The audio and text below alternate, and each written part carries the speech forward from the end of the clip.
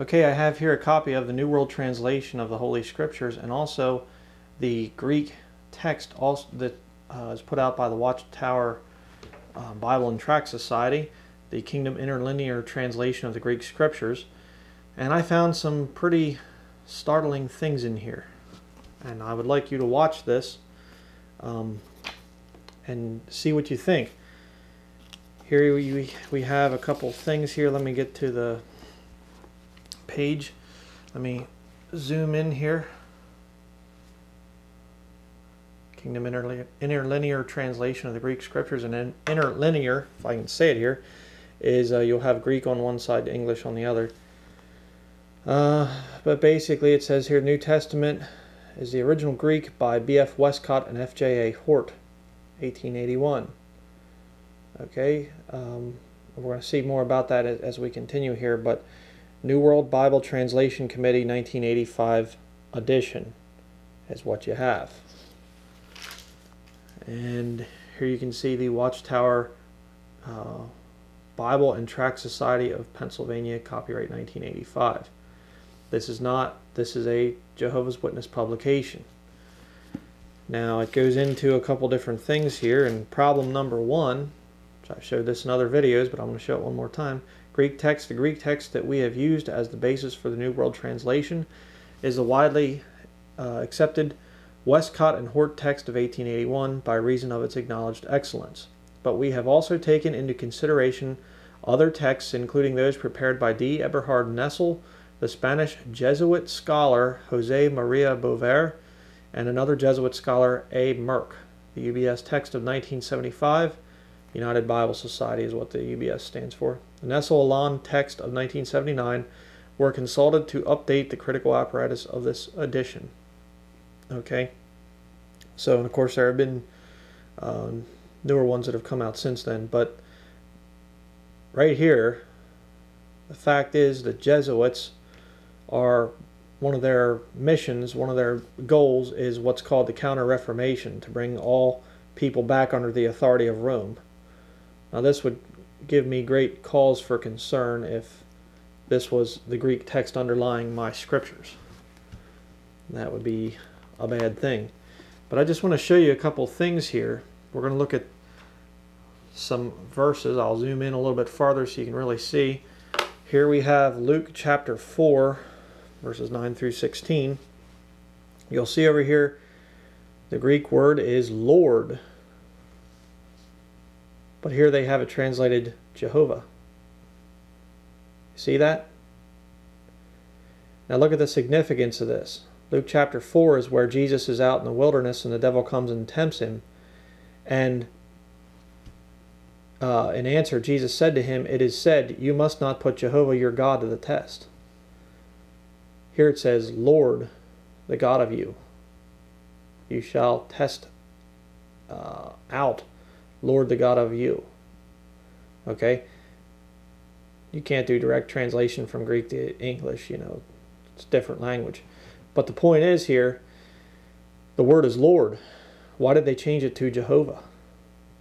Well, maybe because other places Jesus is called Lord. So you got to change it to Jehovah. And you say, well, I think that this is a better translation. Well, then look at what's written here. You must not put Jehovah your God to the test. When did Satan put Jehovah, God, to the test? Think about that. Who's being tested here? Jesus Christ is.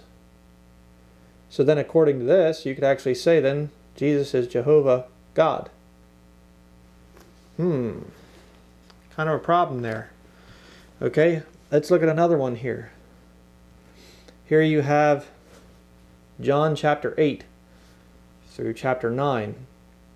And Jesus is speaking with the Pharisees and things. And he says, before Abraham was, I am. Okay, but here it says, before Abraham to become, I am. Now they got very angry there at Jesus because the fact is, this is a title of God. Back in the book of Exodus, he says, I am that I am.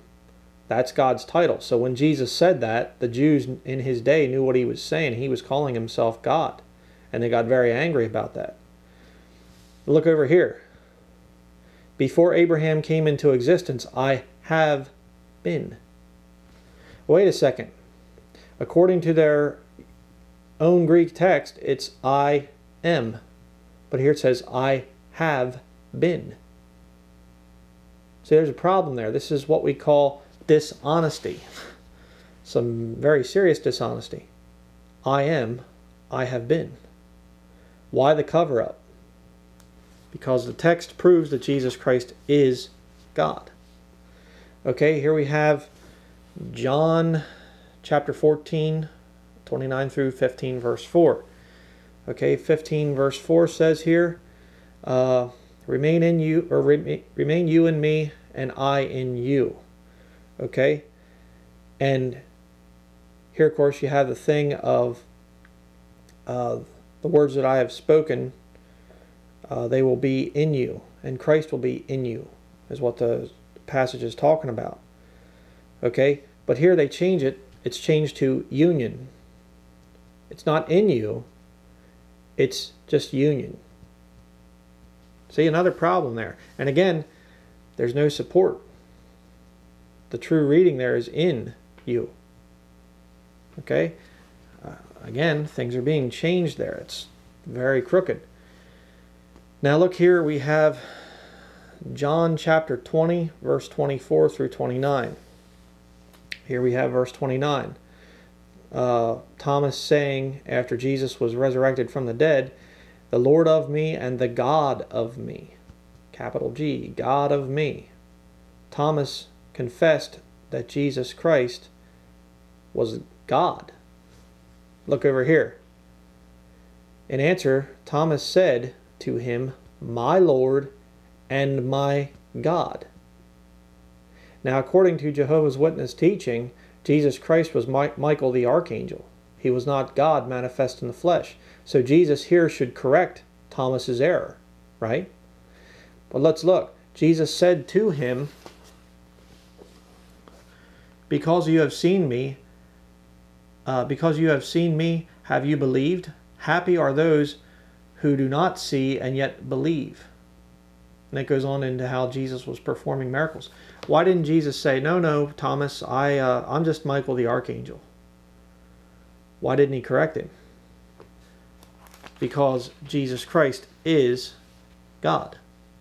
And right there it says it in the New World Translation, and even in this Nestle's Greek text. Right there. It says it. How are you going to get away from that? Okay, here we have Christ in you. This is Romans chapter 8, verses 6 through 12. But if Christ is in union with you, he's not in you, he's just in union with you. There's a problem there. This is not honest translation. There's an agenda here to erase the fact that Jesus Christ is God. He is also the Holy Spirit that is in you. See the problem? Very dishonest. And there are many, many more I could go to, but we're only going to hit a couple today. Here we have it again. Jesus Christ in you. Right there you see it in this Greek text. Jesus Christ is in union with you. Okay, well, you can be in union with a lot of people. You know, right now, locally, we have a steel plant that the people are out protesting because they're part of a labor union. That's not the same as Jesus Christ in you. See the deception? Jesus Christ in you. Jesus Christ is in union with you. Add thou not, the Bible says, unto the word, lest add thou not unto the word, lest he reprove thee, and thou be found a liar. Right there. Added words. Okay, another place here, Colossians 1:16 through 21. Here we have Jesus Christ being the creator of the world. because by means of him all other things were created in the heavens and upon the earth. Now, see the word other? Because in him it was created the all things in the heavens and upon the earth. That one says all. Could you please show me where the word other is? You say, well, that doesn't look very honest, does it? No, it doesn't. And look down here. It's done again. All things. All other things. Where's other at? It's not in the text. All other things. Okay? Again, you're seeing it. Where's the other things? All things, all other things. You see, if Jesus Christ created all things, then that would prove that he is God. But if it's just all other things, well, you know, God created some and Jesus, you know, created some other things. Deception. If you are a Jehovah's Witness, you have been lied to. Here again we see, and there are many of these, I'm only showing a few, but you're seeing there the word is Lord and it's changed to Jehovah. Okay? And the Lamb, also the Lamb. See, this says God and the Lamb. Two different titles for the same being. This says Jehovah God, also the Lamb. So it makes it two different beings. God, the Father, and Jesus Christ, Michael the Archangel. You see the deception? The word's and, not also. Okay, that's the kind of lies that you're going to get. Now let me just show you some other things here quickly. This is the current scriptures used by the Jehovah's Witnesses. This corrupt thing, and I just showed you from the Greek text that there are many mistranslated words in here that are done on purpose to cover up the fact that Jesus Christ is God. But now I have here, this is an old Jehovah's Witness Bible. This is when they first came out. This one's a pretty old one. A friend of mine from Canada sent me this. And you can see their important explanation and Jehovah, and they're saying whenever the words God and Lord occur in all capital letters, the name in the original Hebrew is Jehovah. Okay, and they get into some of that stuff. And you go through here. But you say, well, what was the original Bible that was used by the Watchtower back before they used the Catholic New World or Catholic Nessel's text to create their New World Translation? Right there you have it, authorized by King James, or known as the Authorized or King James Version. Okay, this is the real Bible right here. Now I've seen some. This one doesn't have it. But I've seen some what they actually have whole areas where they're correcting the text. Okay, because see, the King James Bible is very clear. It teaches that Jesus Christ is God manifest in the flesh. And this Bible here is the only one that does not come from the Vatican's manuscripts. I want to just show you a couple verses here quickly. And this, like I said, this was originally a Jehovah's Witness translation. Okay, we're going to start out here in 1 Timothy chapter 3 and go to verse 16. Without controversy, great is the mystery of godliness. God was manifest in the flesh, justified in the spirit, seen of angels, preached unto the Gentiles, believed on in the world, received up into glory. Now see, look at this.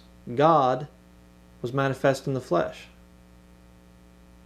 God, when was God in the flesh?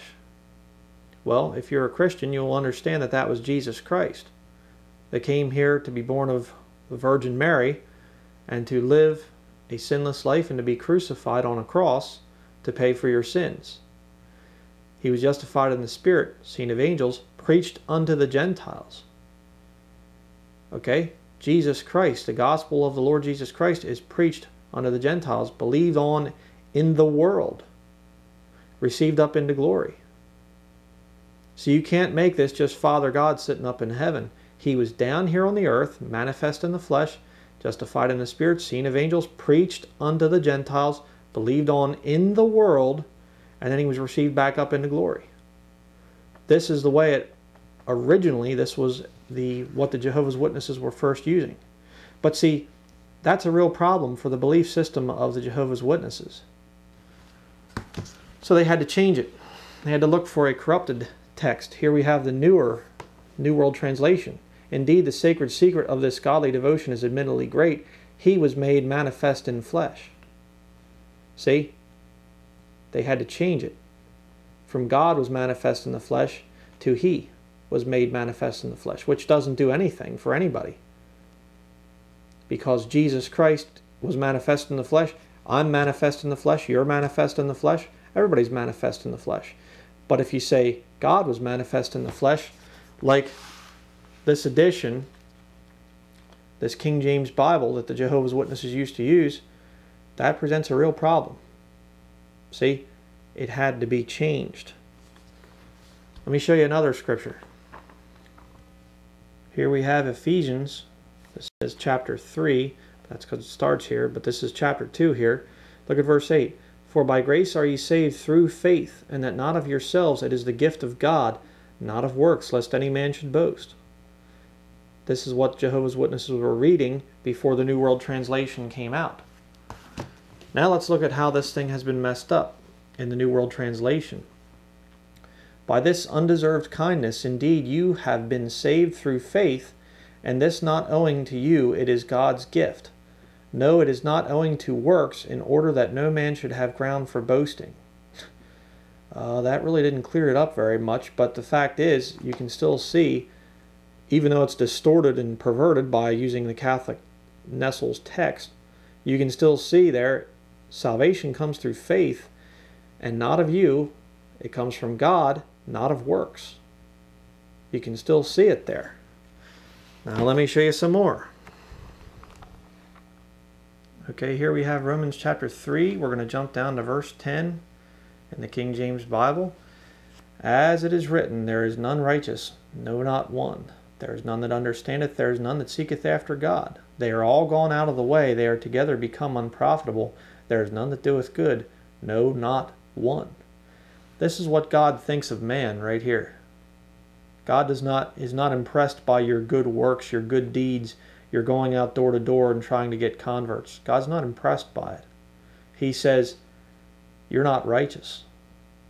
There's none that understandeth. There's none that seeketh after God.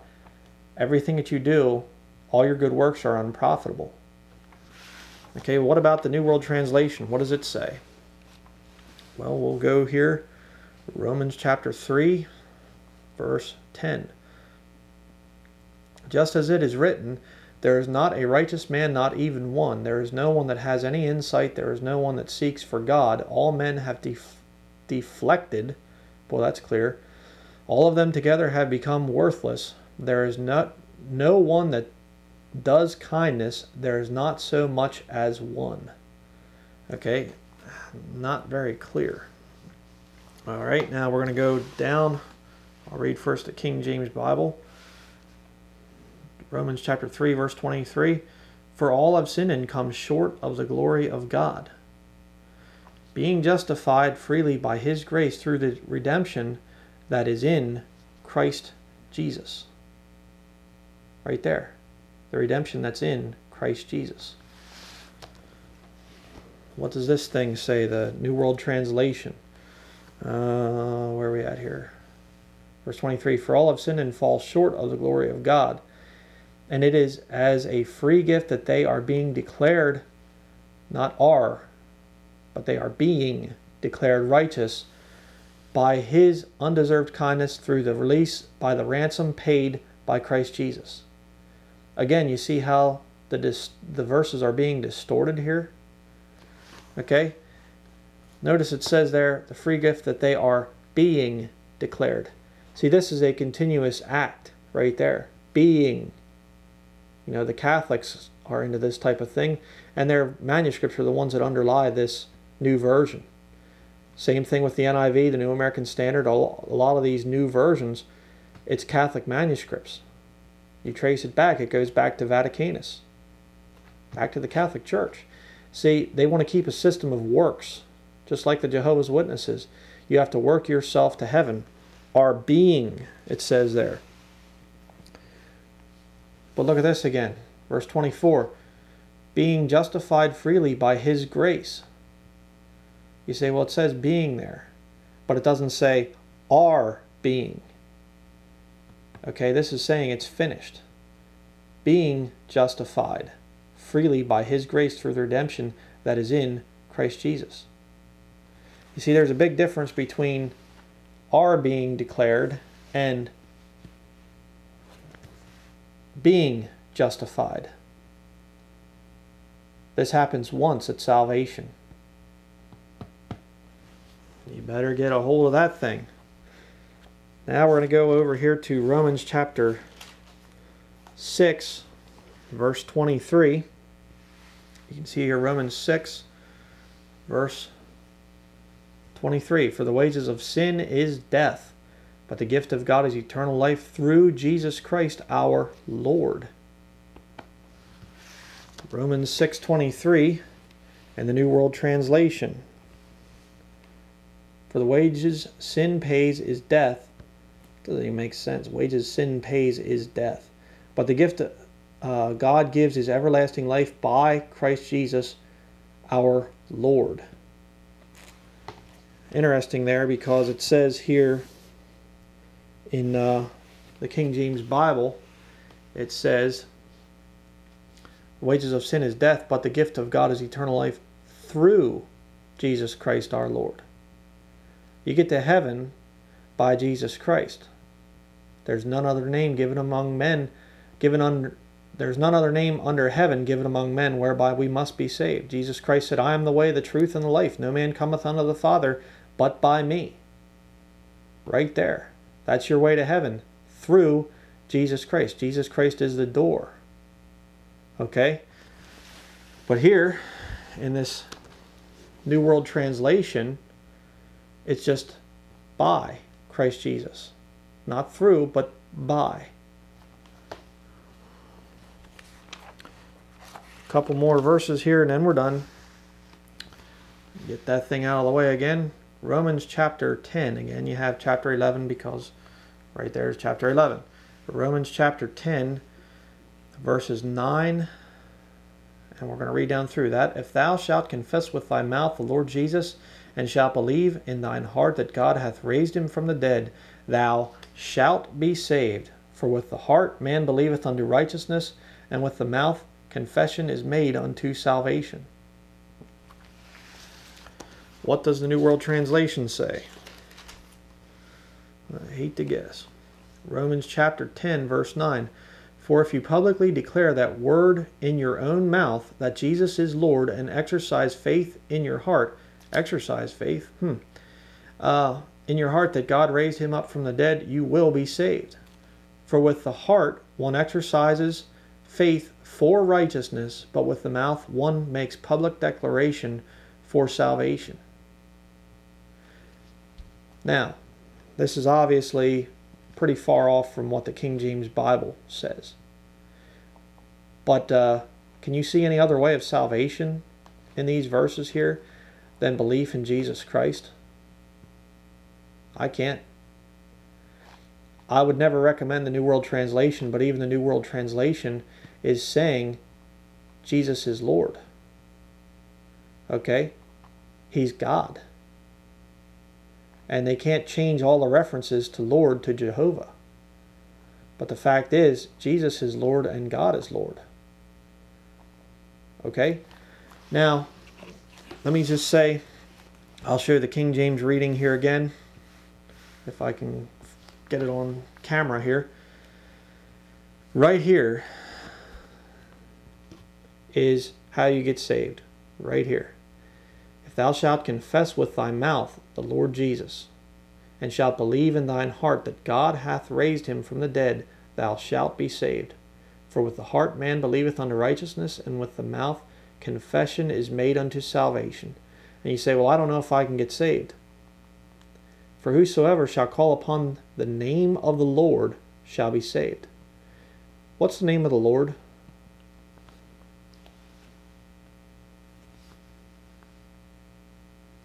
Lord Jesus. The Lord Jesus Christ is God manifest in the flesh. And there's a lot more proof of that I didn't get into in this video. But right here, this is the Bible that years ago Jehovah's Witnesses used. But you see, this one here is the real Bible.